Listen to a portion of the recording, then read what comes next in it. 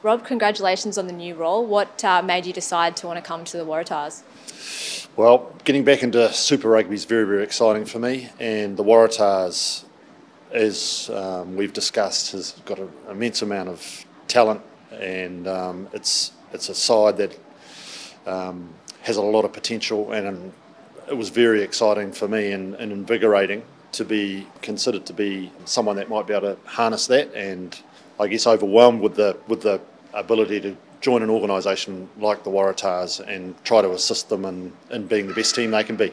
You've coached all around the world, Ireland, Japan, in New Zealand a little bit. What do you think you can bring, particularly from your experiences at Munster, to New South Wales? Yeah, well, I guess coaching, as you mature as a coach, your own ego dissipates and it becomes all about the growth of the individuals, and it's about seeing others achieve their desires, and that's really important for me.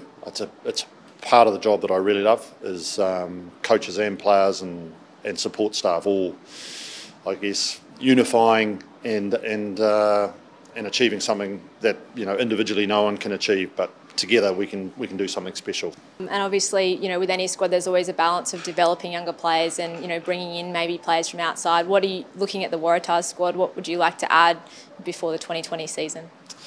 Well, 80% of the squad is already in situ, so there's not a lot of room, but there's a couple of strategic areas.